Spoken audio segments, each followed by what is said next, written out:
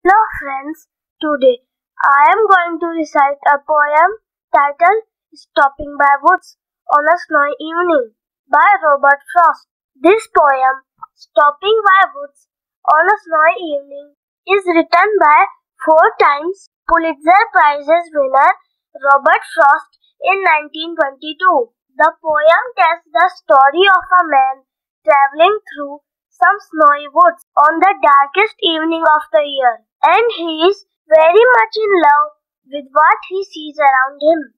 He is on his way back to town, but he can't stop himself away from the lovely and dark woods. The meaning of the poem lies in the conflict in a moment of solace versus pending obligation. It conveys the meaning that whenever we embark on a journey in pursuit of our goals or to fulfill our obligation, we might face tempting distraction, but we should not stop until we reach our destination. Whose woods these are, I think I know. His house is in the village though. He will not see me stopping here to watch his wood fill up with snow. My little horse must think it queer to stop without a farmhouse near, between the woods and frozen lake, the darkest evening of the year. He gives his harness bells a shake to ask if there is some mistake. The only other sound is the sweep of fizzy wind and downy flake. The woods are lovely,